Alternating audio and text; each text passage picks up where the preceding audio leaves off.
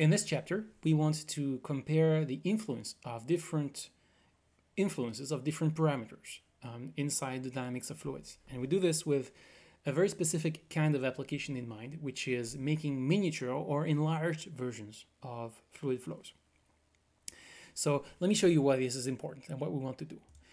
The principle is this: we're engineers and we want to investigate flows that are difficult to reproduce. So for example, you could be working for an airplane manufacturer and you have an airplane which is 100 meters long and you want to improve the airplane, so you have 6 different ideas for how to improve the plane. And you want to try those out. How do you do this without building 6 times an airplane that is just gigantic? Or you're interested in seeing how a mosquito flies. There are lots of mosquitoes in this room. And you want to study how the fluid flows around the wings of a mosquito. And you would certainly have to have an enlarged version of a model of a mosquito at hand to study this. Or you're interested in the fluid flow of liquid metal inside the furnace. And so any instrument you put into the furnace just melts away with the heat. How do you investigate this? Making a model, making a model in which you're going to have fluids that are much more friendly to your instruments than liquid metal. Or you want to study fluid flow in a beating heart. And so it turns out not too many people are happy for you just open their heart and stick instruments into it just to study the fluid flow in there. So you want to make models of that. And once you make all of those models, then the question is, how do you adapt the flow parameters? For example, your airplane model that you built is much cheaper than a real size airplane. This airplane model is 20 times smaller or 100 times smaller than the large airplane.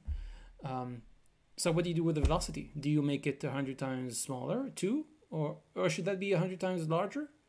This is the question we try to answer. So what we want to do is this. We want to have flows that are dynamically similar, which means they are an exact miniature or enlarged version one of the other. And the flows are dynamically similar when the flow parameters are the same. So what we're trying to define here is what those flow parameters, what this kind of mystifying term means, and how to make those the same. Okay, let's take a look. What we want to do is this. We want to write an equation that is very well known and very useful, which is the non-dimensional version of the Navier-Stokes equation. So what we're going to do for this is we're going to start with the Navier-Stokes equation. Navier-Stokes equation says mass times acceleration, which is this part here. This is the change in time of the velocity field, and this is the acceleration field. This here, mass times acceleration, is due to gravity, pressure, and shear. And we want to rewrite this equation in a non-dimensional way. So for this, we're going to create non-dimensional terms. And we start with time, which we're going to rewrite as t star. So instead of t, we're going to t star. And we're going to define this as a combination of factors on the right. And I'm going to explain those. I'm going to do the same thing for velocity, for pressure, for gravity, and for the mathematics of vector operations, the non-dimensional del operator. So a non-dimensional term is basically a way of saying every time you have a vector, which is an arrow, has three dimensions, you split this into 2 components. And one is the length of that vector, and the other is the geometry, the direction in which it's pointing. And when every time write this vector with a star, meaning it's a unit vector that points in the same direction as the original vector, but has only length 1. And the length itself will be embedded inside this scalar term over here. So we replace the vector by a scalar multiplied by a unit vector. Okay, and we do this for many physical dimensions. And what we do is time. With time, first is we take time. We say this time multiplied by the frequency at which the flow repeats itself. So we're going to run time, non-dimensional time, from 0 to 1. Every time we're going to study a flow, instead of studying it for 30 seconds, we study it from 0 to 1. 1 corresponds to 30 seconds, and 0 corresponds to 0. And so this happens within the period 1 over f, or with the frequency f over here. Yeah. So a very high frequency flow is highly unsteady, changes all the time, while a low frequency flow, we have a very long repeating period, or an infinitely long period, and is then quasi-steady. This non-dimensional velocity field is the same thing. We take velocity field here and we divide it by the length of the velocity field everywhere. Yeah. So we get this sea of little vectors, this entire field of little vectors, which are all length 1 and are pointing in the direction where the flow is going every time. So V star is a unit vector field. And we do the same thing for pressure. Pressure, we take pressure as being, we subtract from pressure a P infinity, a reference value, if you want. And we divide this pressure by a reference standard pressure over here. And we get P star. And this P star, if you choose your reference values, P0 and P infinity wisely, this P star goes from 0 to 1. So you have all the pressures inside your field are normalized down from 0 to 1. Then we have non-dimensional gravity, which is again gravity divided by the norm of gravity. And then we have non-dimensional math, which we need to manipulate those unit vector fields. And this is going to be non-dimensional del, which is some reference length multiplied by the del operator over here. And you put those now into the normal term. So you force those into the normal term. You have those things. So we're going to replace every time by non-dimensional time divided by frequency. We're going to replace velocity by the length of velocity multiplied by the vectors, and so on and so forth. So we replace normal, fully physical terms with non-dimensional versions of those. And we put this now into the Navier-Stokes equation. And this is very tedious to go through, and I'll let you go through if you want, looking at the notes, but I'm going to skip through all the algebra, through the math. So we'll just pretend we can read this very fast. You take the Navier-Stokes equation here, and you insert those non-dimensional terms over there. And of course, you get this, which becomes that, which becomes this, which becomes that again, and this again, and that again. And then you write this equation. This is now, the principle here is important. We have an equation with terms, whether there are scalars that have physical values, and those terms are in front of unit vectors. And this equation looks like this. This is it. This is the Navier-Stokes equation. It is not more or less than the usual Navier-Stokes equation. It says exactly the same thing. There's not more or less information in there. It is just rewritten in a different way. And the way it is written is that we have every time in brackets the length of the vectors. And every time in green here, those terms in green are all non-dimensional vectors, which are vectors that are pointing in the way that the vector would point, but they all have a length 1 here.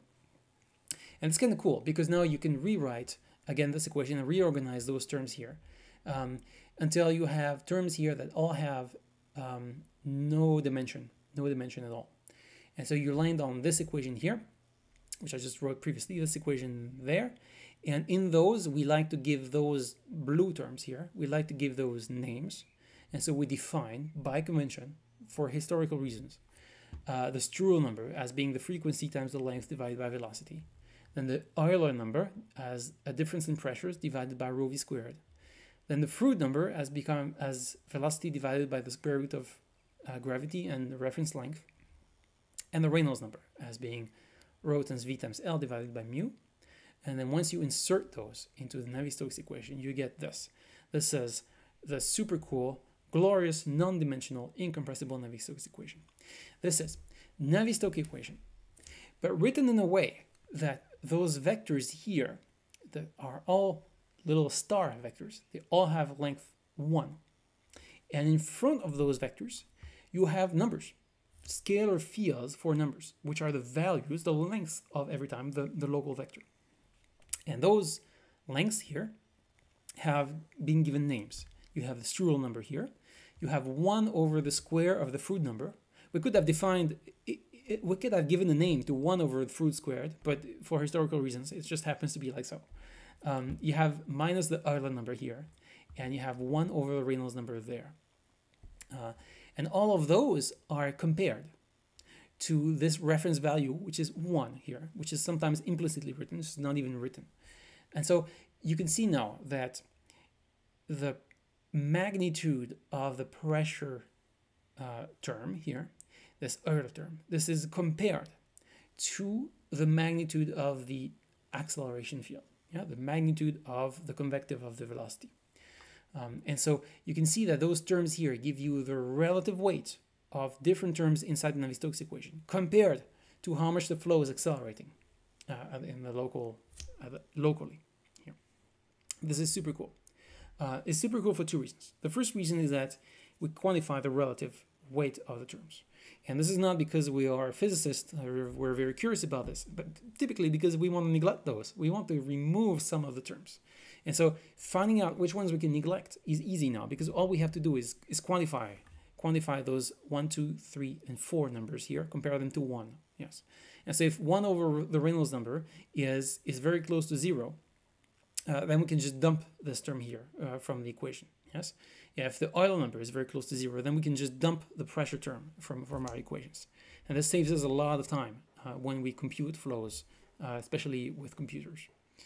And the second reason why this is great is that we can know now how to obtain dynamic similarity between two scales. And this is what we started this presentation with.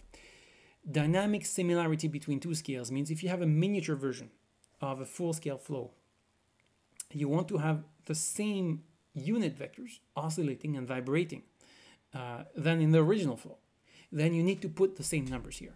Yes. If you want to have the same non-dimensional velocity field, then you need to create in your miniature version of the flow, you need to create the same Strouhal number, the same Euler number, the same Froude number, and the same Reynolds number, which it turns out in practice is very difficult, but at least from the physical point of view, we know what we need to do in order to create miniature or enlarged versions of certain flows.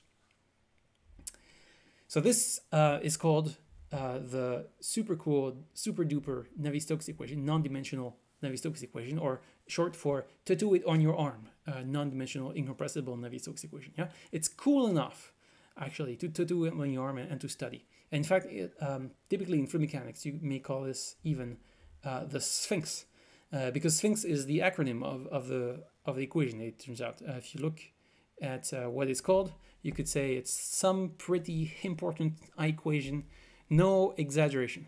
So it's definitely worth your time studying and understanding the meaning of this equation.